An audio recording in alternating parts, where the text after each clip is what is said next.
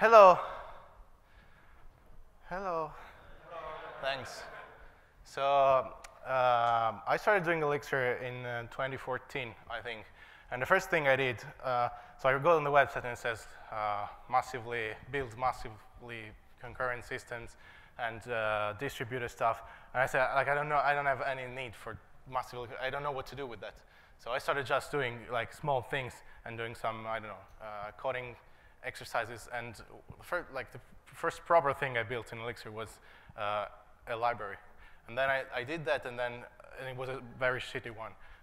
And then I did one more, and it was a bit better. And then I did one more, and it was a bit better. And I've been doing that since. So fast forward now, which is 2017, and I've done like a few. And the hope is that I learned a bunch of stuff in the process, and that's what I'm going to talk about today. So what I want to talk about mainly is like what is a software library? Why do we write software libraries? Why do I write software libraries? My experience in writing them, and talk about how you like just tips and the stuff that I learned about writing a software library.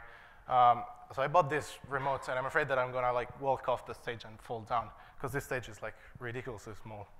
So if you see me fall down, I mean, it's okay.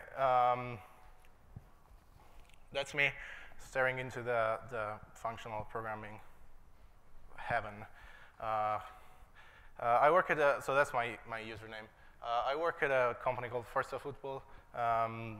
So we do like a football app with live scores and stuff. And I don't care about football at all. Like that's soccer, but if you're American, so I don't care about football at all.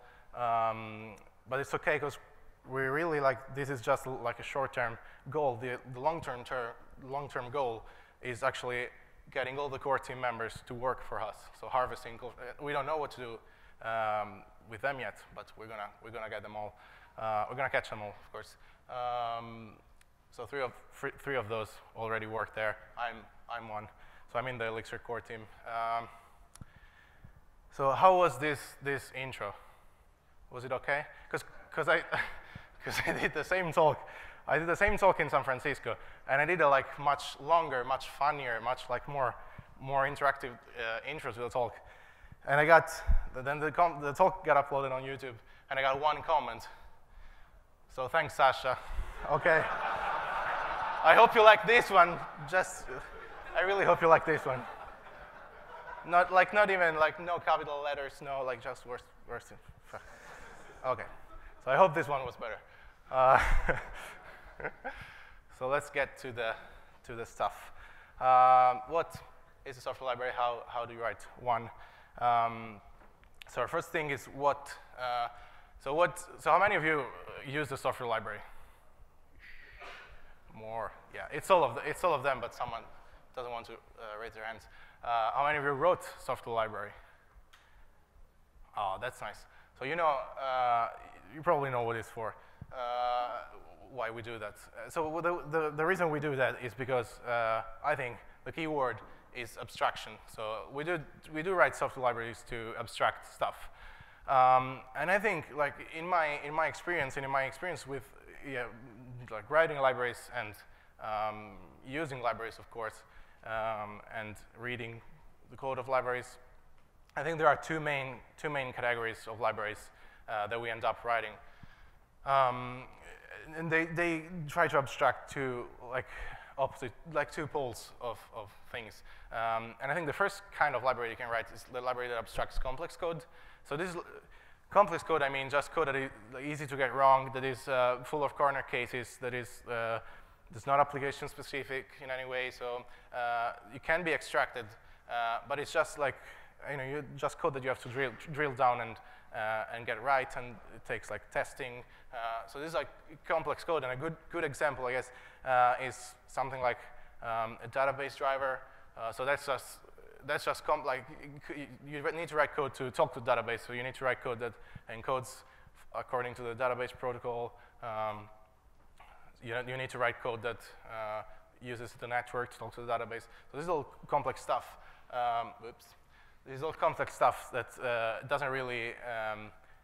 It's just like code that you don't want to write multiple times. You just want to write it once and then use that. So this is the first category. So you abstract away complex code. But the interface is simple. This is the idea. Like the code you abstract can be intricate, but the interface is just like the bare minimum. And then there's like another kind of libraries, which is libraries that abstract patterns and ideas, I think. So the other thing you want to abstract is this. So when you write software and you start recognizing problems and start thinking about ideas on how to solve those problems and thinking about ideas that can shape the way you solve these problems, then you can abstract those ideas and you can build libraries that actually guide you to tell you how to solve a problem instead of giving you the tools to solve it. They shape the way you solve the problem. So this is the two types, I think. So abstracting complex code, abstracting ideas and patterns. A good example of pattern is like stuff from OTP, like Gen Server, is a good example, I think, because it's not a lot of. So if you read the Gen Server, it's not terribly complex code. It's just that but it introduces like a concept. It tells you how to shape a generic server. So it's introducing. I think the value is more the ideas that it's introducing more than the implementation, because the implementation is not terribly complex. So I tried to coin terms for these two types of libraries. I couldn't find good ones. So the first kind I'm going to call "Let me handle this for you," which means like libraries that you give it stuff and they do the heavy lifting, and they reply stuff back or do stuff. And again, a good example is database drivers, I think. So this is I have two extremes. I have one very, very complex, not very, but one library that is almost only complex code handling and very few API, and I have another library that is mostly API and very few code, very little code.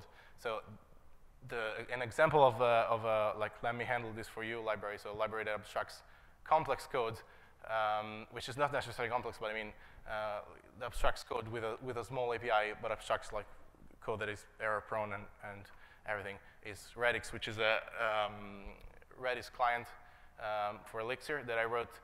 And so this Redis client, this is basically the API. So you start a connection, and that's a socket connection to Redis, and then you issue commands to Redis, and you get responses back. So this is basically the whole API, and it's pretty simple. But when you do start link, a bunch of stuff happens. So you connect to Redis, you negotiate the protocol. When you do command, you do encoding, you do send the thing, you handle concurrent requests from multiple clients to the same Elixir connection. You decode when you wait for the response to come back, you decode, you route to the correct client. So there's a bunch of code that's going on behind the scenes when you call that. But the API is really I'm not introducing any new concept, or I'm not introducing any idea. So this is one extreme. And the other type of library on the other extreme is I call here's how you handle this, which means libraries that tell you, so here's how you solve this problem. And give you just the tools to shape the solution, the tools to make it look like I want to, but it's not a lot of code. And my personal library example that does this is a library that I released recently. It's called Saul. It's like a validation and confirmation library, kind of like what ClojureSpec does, if you know. And this library just basically used to validate data and conform data to a certain shape. So, and the idea is that, so the code for the library is not a lot. It's very little code. But the concept that it introduces is the concept of validator, and a validator is can be a Boolean function, or it can be a function that returns an updated, a conformed term. And this, so the idea of a validator is basically what's the value of Saul, what Saul provides, and the code that it actually provides is just the ways to combine these validators. So one-off, for example, is like a validator combinator that combines the two validators. And so the idea is that the real value I think that this library provides is just the idea of validators. It provides basically zero validators. It only provides ways to combine primitive ways to combine those validators. And then you build everything else on top of that, but it gives you a tool to shape the problem you're trying to solve. So if it tells you this is how, like write validators and combine them to do data validation. So it's not a lot of code, but it packs like ideas mostly more than code. And these two kinds of libraries, they usually, there's no hard line between them. So they're two extremes, but I would say most of the stuff is kind of like it's a bit in between. So most libraries lean on one side or the other, but there's no like usually they're not on the opposite poles. But I do think that when you write a software library, when you use a software library, it's good to think where this library belongs between the two, because it helps you, I don't know, put into frame what the library is for, or if you're writing it, it helps you design it. Because you say, okay, this is a library that just abstracts away hard code. I don't want to deal with a complex API. I just want to do that part. And then I do the API on top, or as a separate thing, or in my application. And same thing for the other. If you're introducing ideas, you don't just want to introduce ideas. You don't want to provide, I don't know, tons of code to solve that problem either. So this is like leads us to the next point, which is how to design a software library. So the first tip was this. So I think it's good to try to like categorize your library and see if it belongs either in the abstracting complex code and abstracting ideas, and it will make easier to build a nice library. Then I want to talk about a bunch of properties that good libraries, in my opinion, share. And the first property, I think a good library should be extensible. So when I write a library, I try to make it as extensible as possible, because you can't cover all the use cases your users are going to have, because you don't know which one they are. So when you write a library with extensibility in mind, you're basically covering your ass for when people are going to have problems that you didn't think about when writing the library. So, and you're going to tell them, write it yourself and plug it in, because that's what extensibility is about, basically. And Elixir has a lot of extensibility in itself, so it's a core concept, I think, of the language already. So if you write a library for Elixir, it just makes sense that you share this concept as well. And I think a good way to think about this is to have like 80-20 rule, where what I mean is have 80% of the use cases, common use cases, covered already in your library, but have them built in your library, and have the remaining 20% extensible. What I mean by this is make your library extensible so that you can plug in everything, and then provide, through that extensibility mechanism, provide already a bunch of stuff that does the most common things, the most common use cases, covers the most common use cases. And the rest 20%, you leave to the users that have like more complex use cases or weirder use cases to implement themselves. And I think a really, really good example in Elixir of this is mixed shell. So mixed shell is a behavior for mixed shells.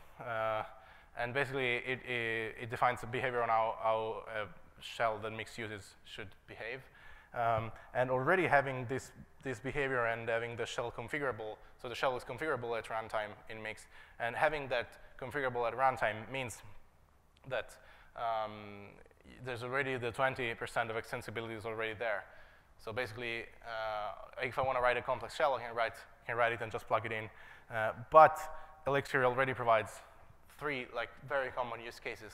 They're covered in the standard library. So the first shell, mix.io, shell.io, just writes to I/O, to the terminal. Shell process sends a message to yourself when you print something on the shell, and makes shell quiet, doesn't like silences all messages. So these are pretty common use cases, and they're already covered, because you don't want to be writing this, because that's the 80% of the use cases will be using one of those 3. But the rest of the use cases that you can cover, you leave to extensibility by having the library configurable at runtime. And another extensibility point is get out of jail points. So I read this in some blog post, but I think this is a way you fix. So I read something else on a different blog post called the law of leaky abstractions. And this mentioned that, basically said that every abstraction you think of, every abstraction you do is going to leak at some point, if it's complex enough. So leaking means that you abstract something and then you lose something that you could do before abstracting just because you abstracted this, because you have this abstraction. So so this is where the abstraction leaks.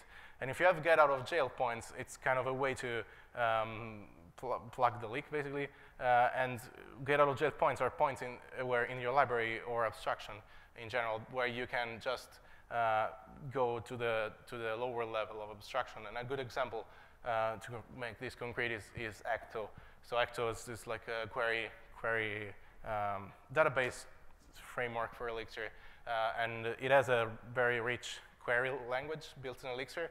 But this query language can't, since Ecto supports multiple databases, this query language can't support everything that databases support, because there will be something that only some database supports. There will be weird stuff that you can do. So the way to obviate that is they provide the fragment macro, where basically you can pass any query string to the fragment macro, and you still get interpolation, so the question mark there, you still get like escaping and sanitization and all this stuff. You still get some compile time benefits, but you can use any arbitrary SQL expression in the fragment. And this is basically how you bypass the abstraction detector. So the abstraction of the query language is bypassed by using fragment, basically. So this is how you don't leak anymore, basically. So extensibility is a pretty good requirement for a good library, I think. Another one is composability. So a good library should be, I think, composable with other libraries, because if it's not, it's hard to use it usually. And the way you make, I think, libraries composable, there's a bunch of advice that I have. Is first one, I think this is the most important one, is to use the language feeders. So if you use the feeders of the language you're writing the library in, this library is naturally going to compose well with the language. And if other libraries use the same feeders, it's not really going to compose well with the other libraries as well. And I have a really good example, I think, with streams. So Elixir has streams, which are like infinite, possibly infinite, lazy collections. And so me and a coworker wrote a Cassandra driver. I'm into database drivers, apparently. And we wrote a Cassandra driver, and Cassandra supports streaming queries, where you paging queries, basically, where you have a query and fetch out only like pages of results from the database. You don't fetch out the whole result set. And the way we model that in the driver is to basically have stream pages function. So the stream pages function takes a query and returns a stream. So right away, if you call this, it doesn't do anything. It just builds a data structure. And it returns a stream. And this stream is a stream of pages of results, basically. And now that I have this, and the stream is a concept that exists in Elixir, so it's a concept that the language provides. So now that I have this stream, I can combine it with other features of the language, and I can process it using tools that are in the language, and I don't have to write in the library. And so, for example, we could do task-async stream is a function that takes a stream and maps a function over the stream in parallel. And so since it takes a stream, we can just pass the Cassandra stream, and we can map a function over these pages of results in parallel. So when task-async stream asks the stream of pages for a page, then we will actually do the query, and we will spawn a process and process the result in the different process. And then we can do something like enumerate reduce and like combine results or do whatever. And the nice thing is that in this snippet of code, only the first line we wrote. The rest is just for free because we're using the right abstraction, the right feeder the language provides. And the nice thing is that potentially I can write after task-async stream, since task-async stream returns a stream, I can provide something that processes a stream after that. And I would have composability in all the directions, basically, out of my library into my library. So you can combine it very easily. So another thing that I think is really important when doing for composability is to know existing conventions. So when there's a language convention, it's usually good to follow the same convention because you may have many libraries that follow the same conventions, and this way they're easier to compose. So for example, if you're writing a library that provides, say, a function that does something and returns a result, and it can error out, if you return something like this, so you'll have, like this is a pretty strong convention, I would say, in the Elixir community, and you would have ways to compose this function with other functions and with other libraries because they all deal with something like that. And another example would be if you return error exception instead of a generic term, then you would have even more, this is not really a convention yet, but you would have even more composability because then you get an error, which is an exception. An exception is already an Elixir feature that you can compose with other things. And one thing you can do is you can transform it to a message and log it, or you can raise it, or you can give it to another library that takes exceptions, for example, and does something with them, reports them to an error reporting service or something like that. And then I think that, so extensibility, composability, pretty good criteria. And if focus, I think, is really good to have in a library as well. So when you write a library or use a library, the idea is to try to have a library that is focused on doing one thing and doing it well. And this plays very, very well with composability, because if you have a library that works very well on one problem and it's composable, then you can solve a more complex problem by just composing the libraries and composing the tools, and it's going to be easier. So another thing that a good library, I think, should have is easiness of use. So if you write a library and it's not easy to use, it's going to be hard to have people use it. And if you use a library, it's going to be hard to use it if it's not easy to use. So and to be easy to use, I think consistency is a good thing to strive for. So the principle of least astonishment is something that says try to do don't break the expectations of the users basically. So try to do what the users expect the library to do. So consistency is one thing that makes the libraries easier to use. Transparency, I think. So this is, I think, a quite important point. I really like when I do a library, and when I do a library, I strive for this, and when I use a library, I try to use one that strives for this. But the idea is that to make a library that is transparent enough, so the abstraction is thin enough that you can see through. What this means is, if you abstract away too much, then it becomes super painful to, for example, understand what's going on, and then to debug stuff, and then to understand how resources are allocated. So resources is a good example of this. So when I designed Redix, the first thing I did is said, so Redix is just going to give you one connection to Redis, and then you manage how many of them you want to open, how many is good for your application. You decide if you're going to open them on demand or keep them open. So the decision was to give control of this to the user instead of having. So Jose mentioned about Gen HTTP this morning, and this, I think, it's a pretty good. It plugs really well here, because right now all the HTTP clients that we have, they take a lot of decisions for you. So they decide how to do pooling. They decide how to do session. They decide how to do redirects. They decide. So they take a lot of decisions that maybe you should be taking.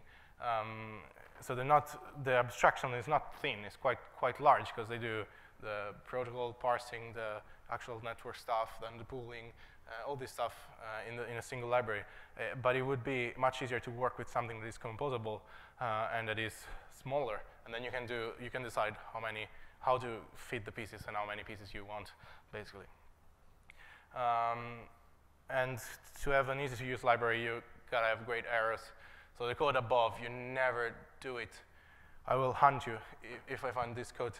So this leads to match error, which is the worst error you're gonna have, because it doesn't say anything. So it's not even. I don't think it's okay to have it in your application code. If you have it in a library, you're a criminal basically.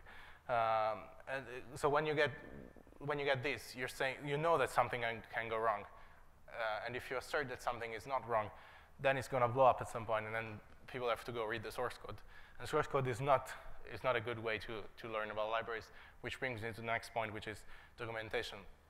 So you gotta have documentation. I think documentation is super important for you, first of all. So when I write documentation, I write it for myself, because like when I'm gonna use the library in 6 months, the library that I wrote, I don't wanna go look at the source code to understand what's going on. I always wanna be just a user of the library. I just wanna go to the documentation and say, oh, this is how it's done. I don't wanna go, because I don't remember the source code after 6 months. So if you write documentation for yourself, it's good. And then it's good for other people as well, but we don't care about other people. That's the point. So, but write it for yourself. It's gonna be really nice. So we talked about what is a software library and why do we design them. The idea is that we design them to abstract complex code or to abstract ideas and patterns. So I think these are the two polarizing parts, basically polarizing types of libraries. And then there's everything in between. But I think when designing, it's good to strive for, to try to lean on one side, basically. And then I said, I gave some tips about designing libraries. One of them is to make them extensible so that they play well with the language and with other libraries. To make them, extensible so that users can extend them.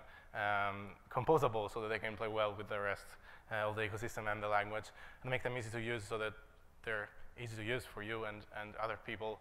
And that was basically it. So the idea was, I hope that I gave you criterion tools to build software library and to build good software libraries and to recognize when a software library is worth using and when it looks like a good library and things to, I don't know, decide if it's a good library or not, so that we can all improve the ecosystem. And last thing, the Wookiee, is Jose here? No, so the Wookiee joke this morning, that was like textbook joke. I think he probably read it off of Wikipedia or something. You gave more laughs to him, so just.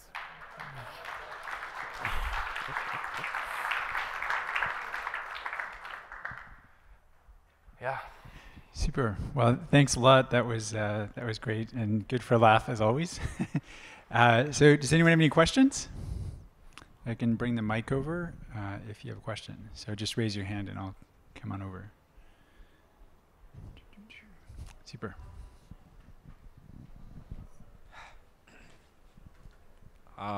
My question. You wrote libraries for both Redis and Cassandra adapters, right? Yeah. Why did you make like a standalone adapters instead of an Ecto adapters? So Redis doesn't really make sense with Ecto, because Ecto is like for relational databases. So, but Cassandra, there is an adapter out there, I think, for Ecto, but I don't know. We don't need Ecto. So we wrote it at work because we needed it, and we don't need Ecto for what we're using it for. So we didn't look into it. But I believe it's hard. It will be hard to make Ecto play with. So Cassandra is a key value store, after all. So I don't know how well it would play with Ecto, and it doesn't have things like foreign keys. It doesn't. I mean, the query language is different than SQL databases. I mean, it's similar in syntax, but meanings can be different, and so I'm not sure how well it will work. But there is one out there, so maybe it works. Yeah. Okay, thanks. No worries. Super. Anyone else have a question?